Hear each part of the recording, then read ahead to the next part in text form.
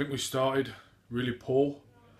You know, to give a good team like Hull 18 points was, you know, Wayne touched it at half time was unexcusable, and you know we just couldn't catch him up. And like I said, to give a quality team like 18 points, you know, soft 18 points too, was unexcusable. So you know, Wayne gave us a good gun over at half time, and you know, we sort of clawed our way back.